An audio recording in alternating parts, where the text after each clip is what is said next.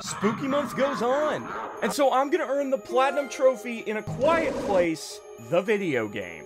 In order to platinum, I'm gonna have to beat the game on the hardest difficulty, which is already very interesting. And not only that, but I'll have to speedrun each of the levels throughout the game, clearing certain sections while staying under a set time. This is also very interesting because all of these trophies are skill-oriented, which is very rare to see these days as far as trophy lists go. Resources are scarce and must be preserved and used with intelligence. Don't waste anything. The sounds you make are very dangerous and can bring your death very easily. Alright, well, we're playing on hard, baby. We start the game by being introduced to the protagonist, who suffers from asthma attacks, aka uncontrollable coughing fits. And this is honestly a great idea for a Quiet Place setting. And it's undoubtedly gonna make things so much more interesting. Basically, if you haven't seen the movies, the creatures that hunt you are completely blind. They operate purely based on sound. Hey! Over here! Hey! And when your character is trying to hide and then suddenly has the urge to cough...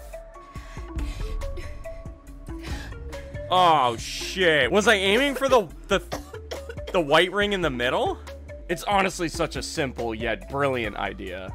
And I think I'm gonna love this. Knowing what I know about the films, it was important that I learned how to perform all my actions quietly. Open doors slowly to avoid unnecessary noises. Oh my... Is even that squeak too loud? Yes. Oh, there was glass here? Oh my god. Making too much damn noise. Well, if this wasn't a tutorial, I feel like I would have died like 6 times already. Oh, and I haven't even gotten to the best part. What you're seeing now is maximum movement speed. This is the fastest you can move in this game. So yeah, this should make for a very interesting experience. After earning a trophy for completing the prologue, I can now start earning trophies for locating collectibles. And yes, this game has several collectible-related trophies. We'll never be free from them, chat. I would try my best not to miss any of them. Although thankfully this game does have chapter select. So if I do miss a collectible, it's not the end of the world. Praise be to Yevon. Whatever, GG easy. I've seen the movies. I know that all I gotta do is not make noise, and it's GG. I'm guessing these little trails on the floor here are to indicate, hey, follow this path, dickhead, because I think if I walk on this shit... Yeah, that makes noise. The pressure's on. Motherfucker. I would earn a couple more trophies for finding collectibles, and then another for finishing this level. Okay, and then there was the picture of Mom, and then there was that. Dude, fuck being careful. I'm in a safe haven, like, just... For my first miscellaneous trophy, I would have to light 6 candles within the chapel inside the hospital. Easy peasy. 1, 2, 3, 4, 5, 6. And despite fulfilling the requirements perfectly, the trophy didn't pop. What the fuck? Huh? So either the trophy's just glitched, or it's a little dodgy at the moment. Ultimately, I decided to revisit this trophy later. Something that I was very impressed by was how good the writing was in this game, specifically with the dialogue. I found some of these documents to be very captivating. Shortly after, and not much to my surprise, the safe haven becomes compromised. And I'd be lying if I said I wasn't expecting something like this to go down. But when I saw how this happened, I just cringed out of existence. Here you have a community that follows all of these strict rules in order to survive, and they're obviously very experienced with the Death Angels, aka the monsters that hunt you. And yet, Dick Smack over here is stupid enough to do something like this.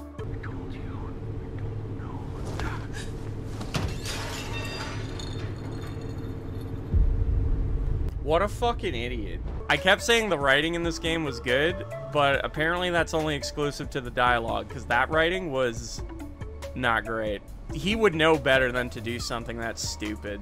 So now the Death Angels are roaming around, and I can officially be killed for making too much noise. Huh? Thankfully I had this nifty device That actually would provide me with some crucial information. So to put things into layman's terms, if the bar on the right of the device ever goes higher than the bar on the left, then that means whatever action you performed was too loud and the Death Angels heard it. Do this too many times and you'll end up like this guy. What's going down? What's this guy up to? Well, GG. Step on some glass is GG.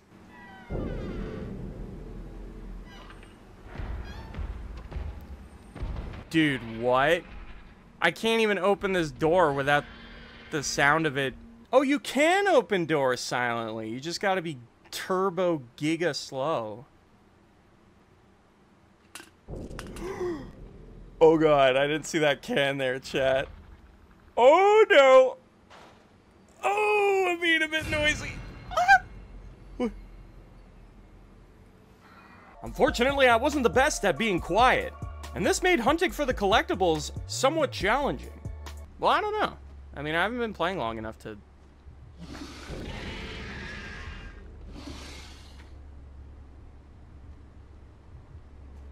Well, I think this is it, boys. Good night.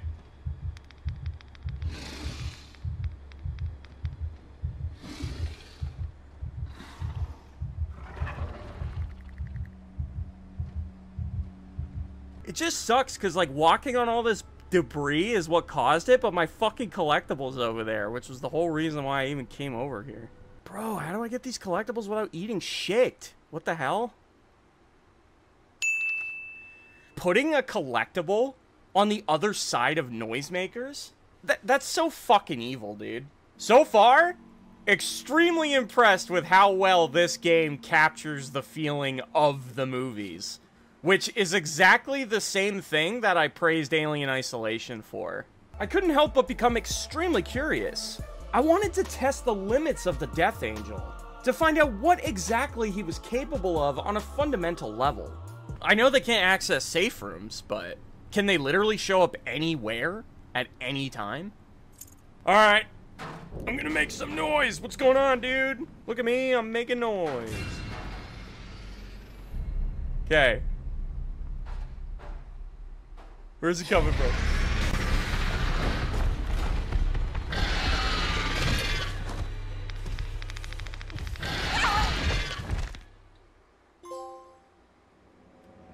Okay, that is exactly what I was so curious about. If you just make too much noise, you just die. You just get put into a death animation.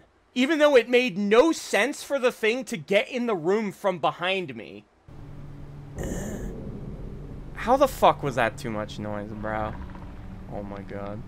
See, now I know it's just a ploy. Even though I heard the thing, it sounded like it was just outside the room. But I know it's not actually there. The audio's just trying to make you afraid. When you have an understanding of how the game is working, it almost allows you to fear it less. Now that I was far more experienced with how the AI operates, I actually gained a certain level of confidence, and a lot of my intimidation began to disappear. Hell, I was starting to get downright cocky. Don't make a sound and find a way out. Easy! I don't need my fucking noise meter, bro. I just need to see where I'm going.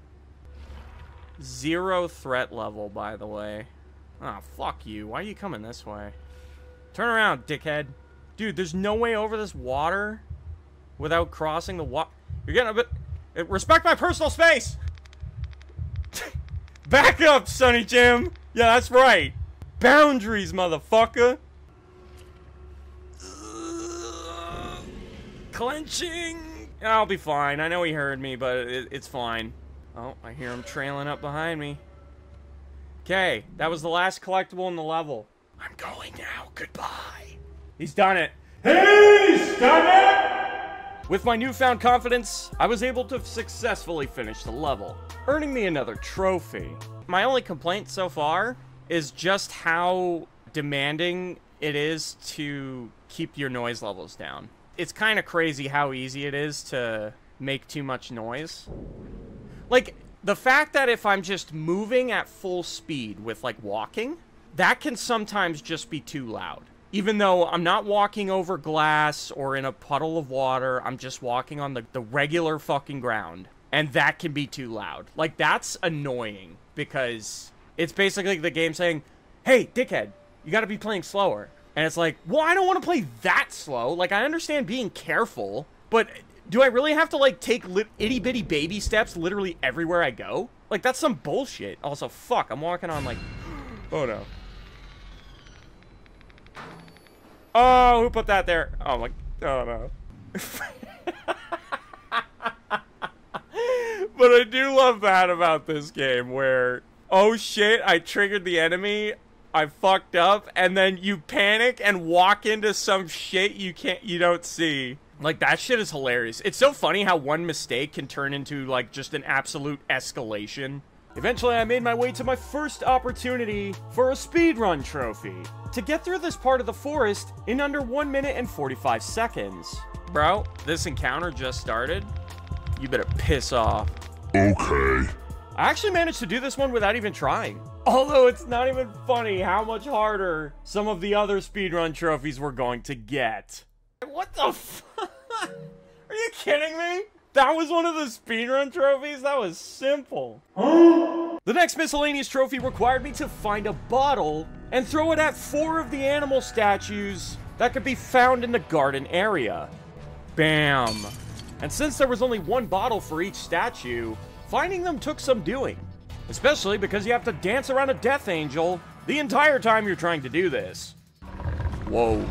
Still, I managed to do this on my first try. Yeet! And not long after that, I earned another trophy for finishing the level. Now, in this level, I would have to solve a puzzle in order to open this briefcase. And once I did, I would earn 2 trophies. One for opening the briefcase, and the other for opening the briefcase. I'm not joking either. There were no enemies in this level, just a ton of collectibles. One of which earned me another trophy. And shortly after, that was pretty much the level, so cue another trophy. In the next level, I would be reunited with Daddy the Father, and he would do his best to help me navigate through the woods. Go forward. You'll reach a wooden signpost. When you do, go left. But Dad, what if there's collectibles on the right path? Yeah, fuck you, Dad, I'm going right. Did you go left? No. Never did like being told what to do. You could write that on my tombstone, Dad. Wait, there's fucking nothing here, dude. Next up, I had to learn how to deactivate traps on the fly. And that went about as well as you would expect. No! Please.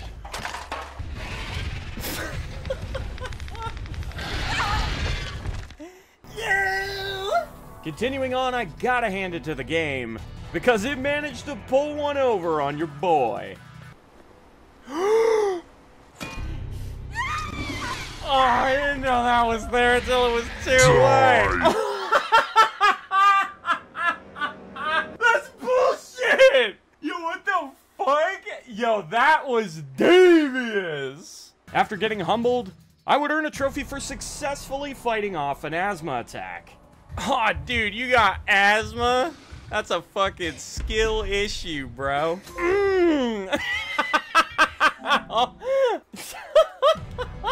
When I get asthma, I put that shit in its place. Finish the level, blah blah trophy. And now I would be introduced to the sandbag mechanic. Basically, you could make trails of sand as you walk, and because it's sand, it's super quiet. So you could turn what would otherwise be noisy terrain, like puddles or dry leaves, silent by pouring sand over it.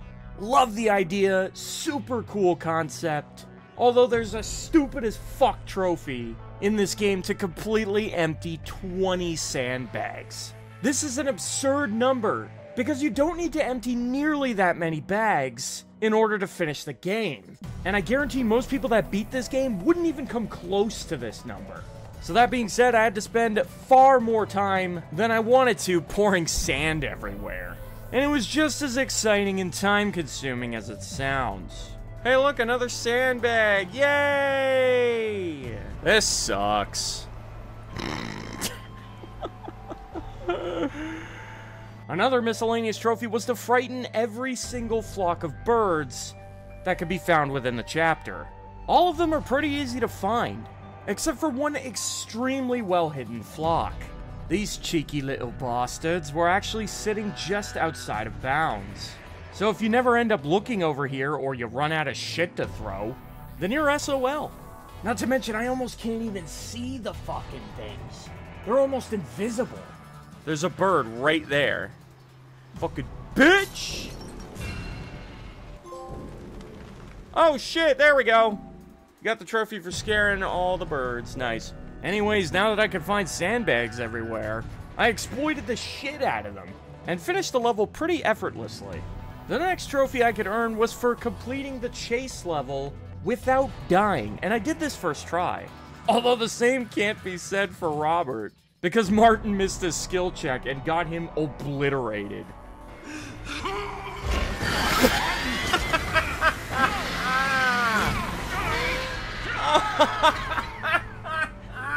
But hey, we got a trophy, so it's not all bad. Next up was the pump station, and this level introduced the flare item. There's a trophy to use 15 of these, so every time I found one, I would just activate it and toss it. Although hilariously enough, this almost got me killed.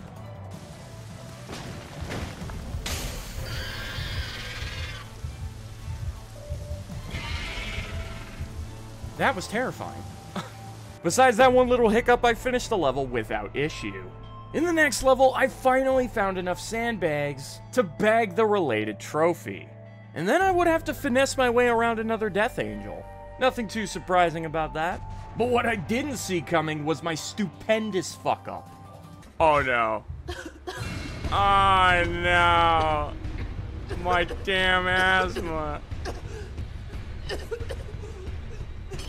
Stop coughing, bitch! Oh shit! Damn it! I was kind of hoping the bottle sound would overtake my coughing, but then she just kept coughing. Further into the level, I earned a trophy for opening all of the briefcases throughout the game. Codebreaker! Oh, damn. And then I found this document that I felt like some of you guys might appreciate. So this is it. And why? Because when there's a national crisis, people panic and go to the grocery store, end of the world, monsters killing people in the street, and a whole mob gets the bright idea to rush into my GD store and start fighting over toilet paper. Toilet paper! Punching each other, yelling at each other. I try to stop them, I try to keep the peace, but it's too late. Those things are already here, and I paid the price. I hate customer service. Holy shit, wait, but real-life customer service ain't that different, bro. I felt like the monsters didn't even have to show up, and that story still could have been true. Next up was a trophy for inputting the correct passcode for this lock on the first try. How could you make this game hard, in your opinion? Well, first of all, way too many resources are thrown at you. They're practically shoved in your face. You could easily dial that back. But the funny thing is that you don't even need them. I'm literally only using resources in this game because I have to for trophies. If the trophies didn't exist, I wouldn't even be using them. If you ever have an asthma attack, you could just skill check to make it go away, so you don't need inhalers. The game's not dark enough to need flashlights, so you don't need batteries. The fucking resources are practically useless. Same with the flares. Bottles and bricks are useful. They're the only useful thing, because it's just a get-out-of-jail-free card. This would have been way more interesting. Make hard mode? No resources. Just take them all out.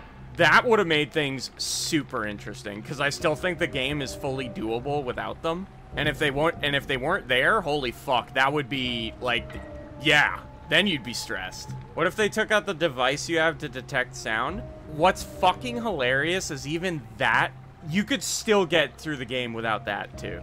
Because again, there's always an audio cue when your volume spikes. You get the dong. Yeah, that. Like that's enough information. You don't need more than that. Just know, hey, dickhead, you're being too loud. In the next encounter, the game would introduce a brand new mechanic. To throw an object at a TV, while the Death Angel is standing close to it. And if this happens, he will get stunned, and then shortly after, destroy the TV. So we just have to make him do this 3 times, and then we get a trophy. He stunned himself? I didn't trigger that one. What a fucking idiot. And while attempting to make this happen, I managed to throw my 25th bottle for yet another trophy. It wasn't long before I've made it to the final level of the game, and searching for collectibles without using a guide was proving to be its own challenge. Oh, you didn't miss anything outside. Look at that. What's that then? Huh? Bam. I got that gamer intuition, bro. Years of experience. Oh, shit. That timing. Speaking of challenges, the last level in the game was noticeably more difficult to progress through, and I died a lot. Oh, this shit takes a second fuse. Where's my other fuse? Oh, I left it in the fucking box over there like a dipshit. Fuck. Oh, GG. Oh, so you get me in here, asshole. Oh, shit. Doors are like paper to them. Oh, am I... Fuck!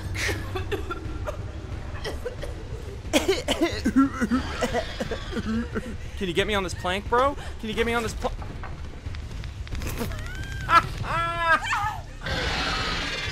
The plank broke! I scooped up the last of the mixtape collectibles for a trophy, and closing in on the end of the game, I decided to try my hand at another speedrun trophy. And this was definitely a wake-up call for me. Some of the speedrun trophies were genuinely tricky, and it was pretty difficult to be fast while avoiding death at the same time. Fuck!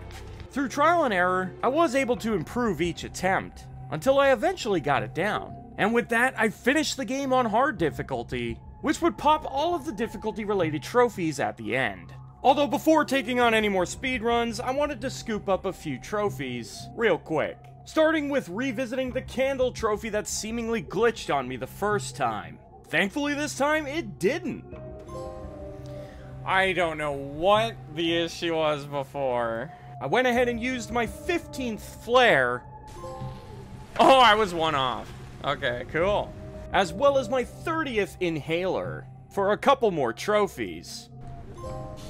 Oh, I was one off from inhale as well? Wow. What are the odds of that? Beautiful, baby. With those trophies out of the way, I was finally ready to take on the rest of the speedrun trophies. Now, these can be earned on any difficulty, but I wanted to earn all of them while playing on hard, because I wanted them to be more of a challenge. The next speedrun trophy I attempted was for the garden, and I had no idea what hell I just stepped into.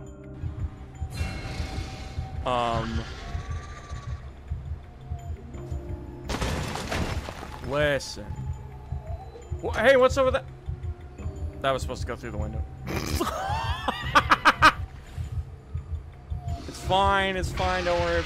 It's fine, don't worry about it, it's fine. Don't worry about that, it's fine. So hilariously enough, I'm pretty sure I had it there. But I went ahead and quit out thinking that I didn't get it, when in reality all I had to do was walk further up the path a few more steps, and the trophy probably would have popped. So now I present to you but a taste of the fuckery that I had to put up with while attempting this trophy. Do you have to be right there? Like...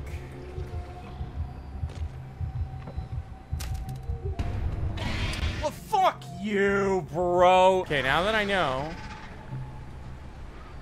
Do that... Oh, what? This is cheeky, what I'm about to do.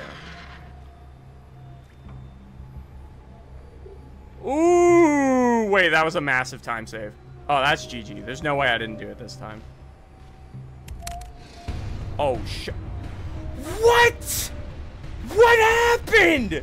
Bro, what? I, like, stepped on a pine cone or something. What?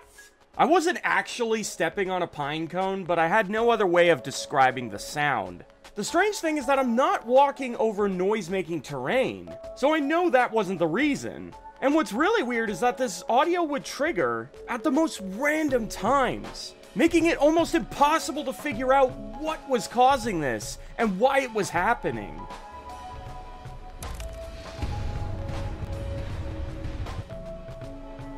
I've taken this path without having that happen like 3-4 times now. Can that audio just randomly trigger if you're moving top speed? What is causing that to happen? The thing is, whenever I would trigger the pinecone audio, this would always result in a chase from the Death Angel, 100% of the time. And if he's chasing you, there is no way to get out of chase. They physically will not let you progress if this happens. You can't interact with doors or climb shit. If this happens, then you simply must wait for death. Oh, you know what? Fuck you. I don't give a shit. There's no way he gets me before I win. They stop you from interacting with shit when he's chasing you. No shot, bro. Hey, look, I didn't step on a pine cone this time. Curious. Okay, what fucked me last time was trying to cross this too quickly.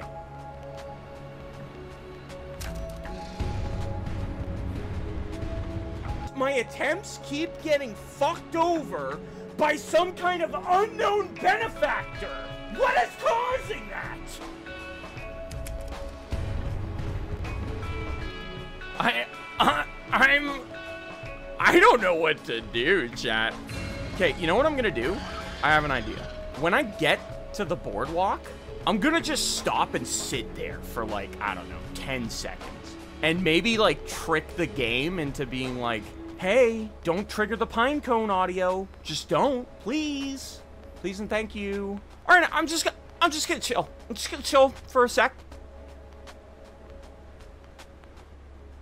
I would love to just cross right now, finish this. Okay, was that long enough?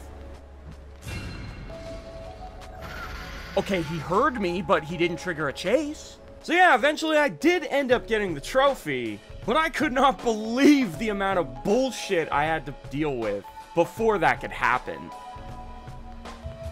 Oh, walk in that trap. Not me! Stay down! I was talking to him! Who put that there? Huh? Thankfully, the vast majority of the other speedrun trophies gave me no grief, and I was able to first try most of them. What's also really interesting is that I never got that pinecone audio ever again on any of the other attempts. So I'm still not 100% sure what exactly was causing that. It just seemed so random. Eventually, I only had one speedrun trophy left, and it was in the final level of the game. But before that, I scooped up this last collectible for the trophy. This last speedrun proved to be the most difficult one by far, because with this Death Angel encounter, it's easier than ever for something to go wrong. And before you know it, you're loading up an old save file to try again. I fully completed this route successfully 3 times. And don't even get me started on how many failed attempts I had. And even still, on my successful completions, the trophy would not pop. And so I had to keep loading different autosaves, trying again over and over, until finally I got a run that the game deemed worthy, and the trophy popped at long last.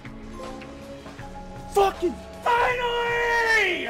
It's also worth mentioning that on all 3 of my successful attempts, I was playing on hard, but I was starting to get really sick of having to do it on hard difficulty. So on the run where the trophy popped, I had actually lowered the difficulty down to easy.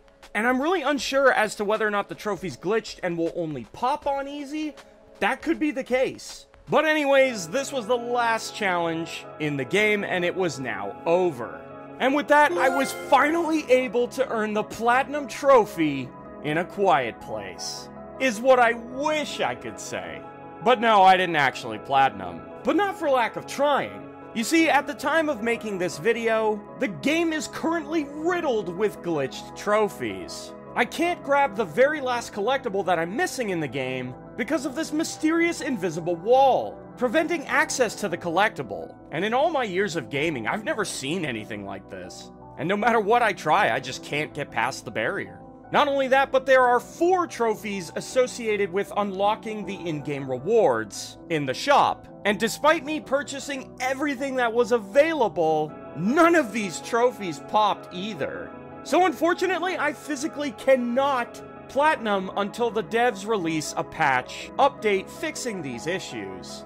But I can assure you that there is no question that I am capable of earning the platinum in this game. And as soon as a patch comes out, I'll boot this game back up and pop the platinum within a matter of minutes. So hopefully you guys are understanding of this awkward situation. Trust me, putting out a video without a platinum popping doesn't sit right with me either. But unfortunately, in this situation, I don't have much of a choice. What am I gonna do, not release the content? Fuck no. Anyways, thank you guys for watching, and if you guys enjoyed this video, consider checking out some more horror games that I've covered here on my channel before Spooky Month is over. And happy Halloween!